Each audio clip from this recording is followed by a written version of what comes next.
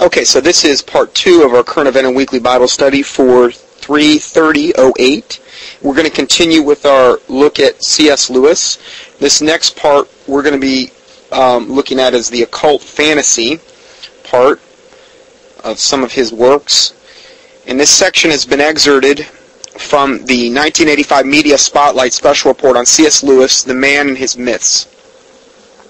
In spite of what many believe to be brilliant exegesis on Christian apologetics, there appears to have been in C.S. Lewis a seemingly irresistible attraction to the shadow world of the occult fantasy, a mingling of darkness with light in writings apart from his apologetics.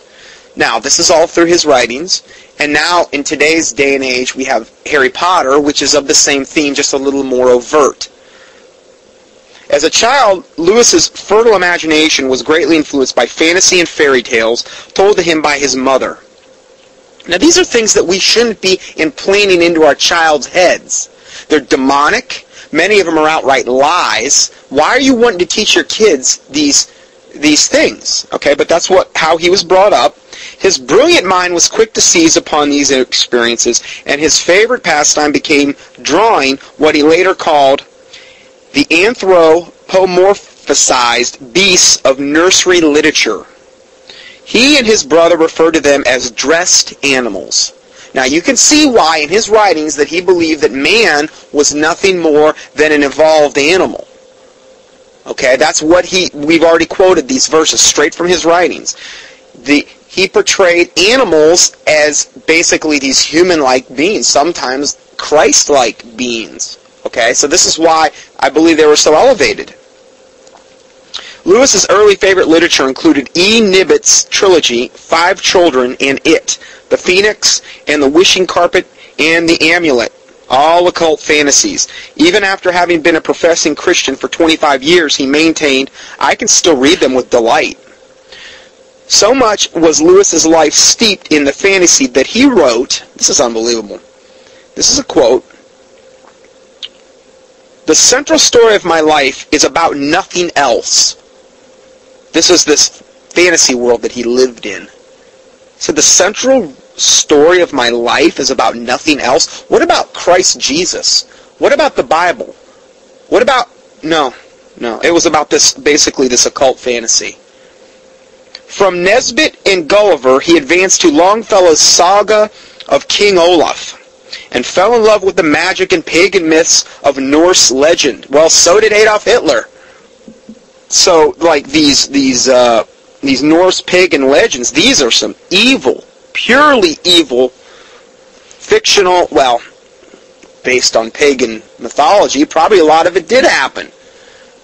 From a witchcraft standpoint, these talk about shape-shifting, they glorify witchcraft, and this is what C.S. Lewis cut his teeth on. This is what his life, the central story of his life was about nothing else. That's his own quote.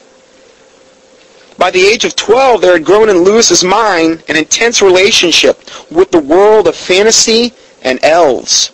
Now, I believe what we're in reference to here is the Keebler elves, the guys that make the crackers. No, just kidding. Sorry. Anyway, I fell deeply under the... This is a quote from him. He said, I fell deeply under the spell of the dwarfs. The old, bright-hooded, snowy-bearded dwarfs we had in those days before Arthur Rachman sublimed or Walt Disney vulgarized. Oh, Walt Disney vulgarized the dwarfs in the Seven Dwarfs, I guess. How dare him? He probably would defend the dwarfs more than he would the Word of God. Obviously he would, any day. So he says, before this, the Earthmen, this is from Lewis, quote, I visualized them, these dwarfs, so intensely that I came to the very frontiers of hallucination. Once walking in the garden, I was for a second not quite sure that a little man had not run past me into the shrubbery. I was faintly alarmed. It's from page 55. Yeah, it sounded like he was. It sounded like he was doing hallucinogenics. He visualized dwarfs? So intensely that he came to the frontiers of hallucination? Oh yeah, that happened to me last week. I can really relate to him here. No, I mean, come on. This is from his own writings. Although one would expect childhood fantasies to subside after a time, in Lewis's case, they became more of a delight as he grew older.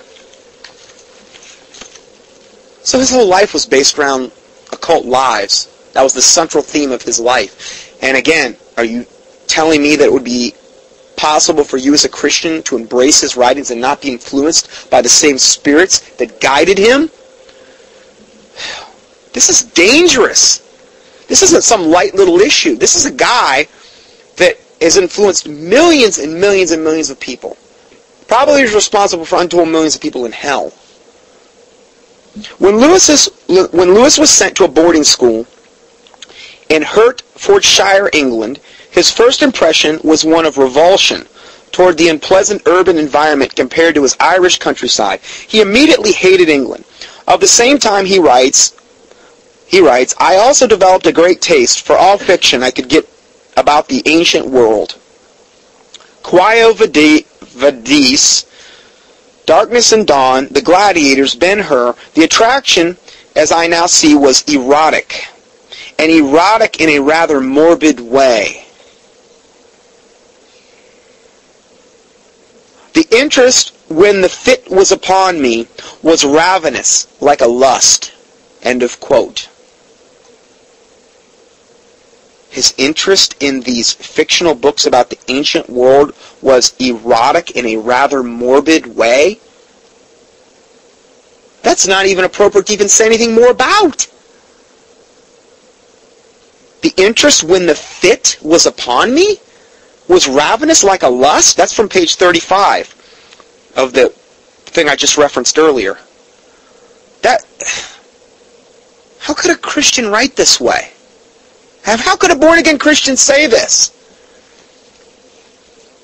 How sick does that sound? That's how dark this man's mind was.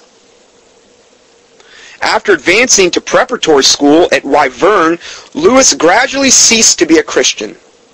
He became interested in the occult and embraced an attitude of pessimism about what he considered a faulty world. His taste for the occult was nurtured and grew as he became enthralled with Wagnerian operas and the Norse sagas derived from Celtic mythology.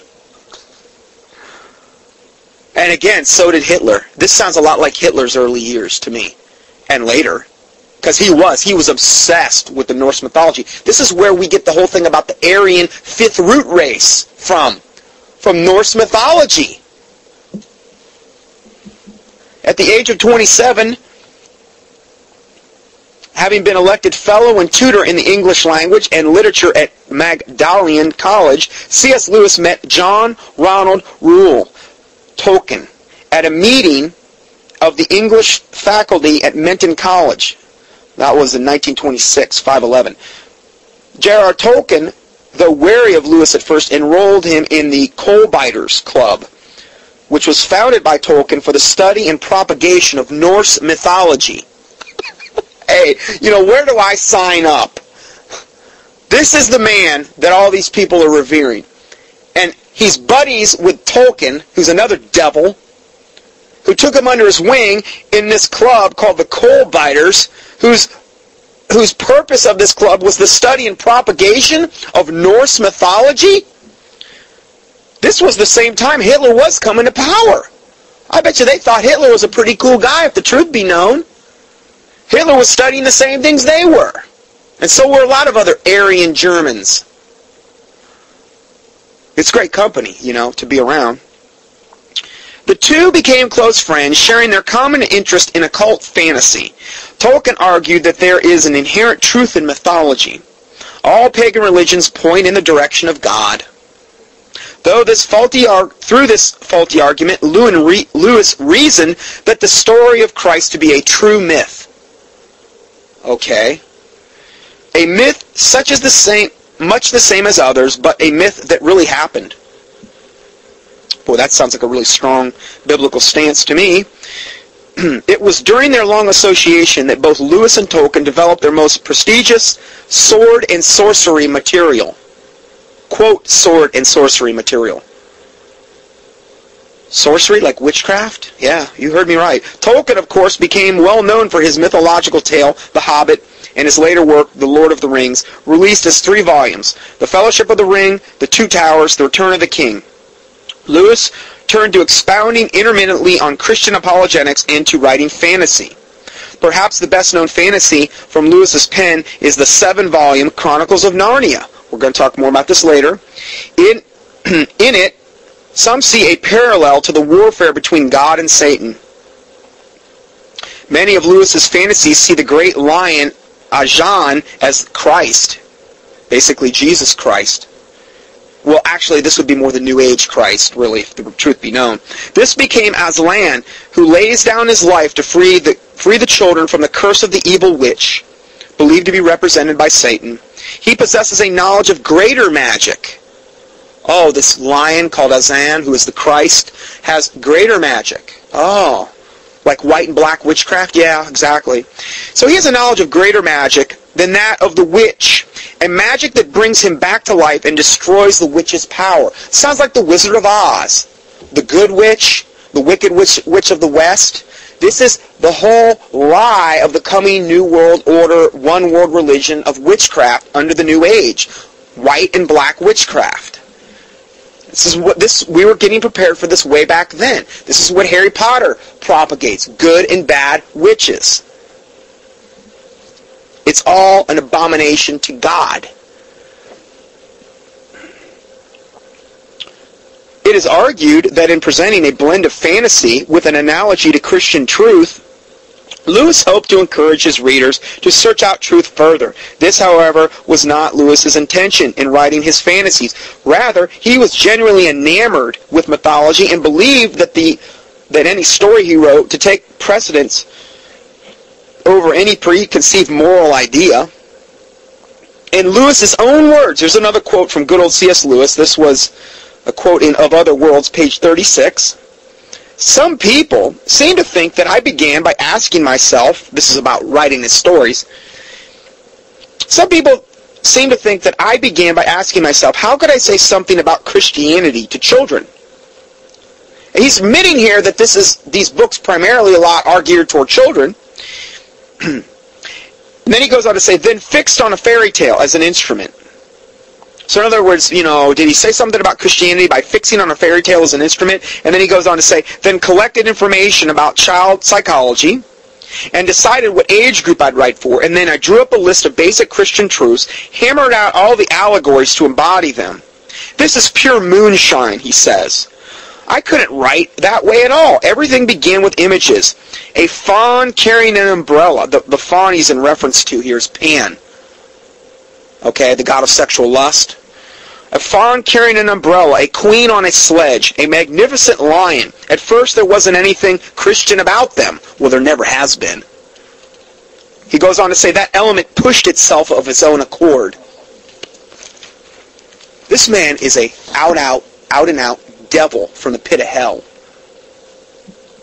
So he admits that these stories, he didn't start out, there was no Christian theme, they worked themselves out this way of their own accord.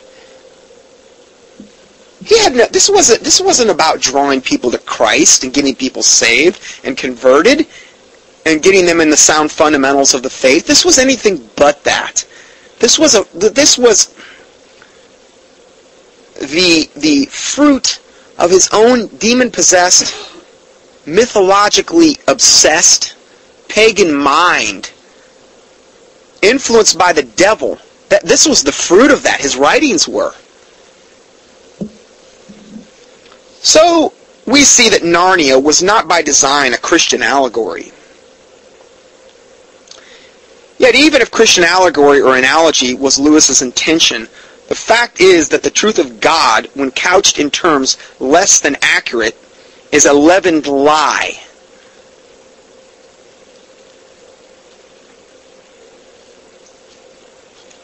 A leavened lie. You cannot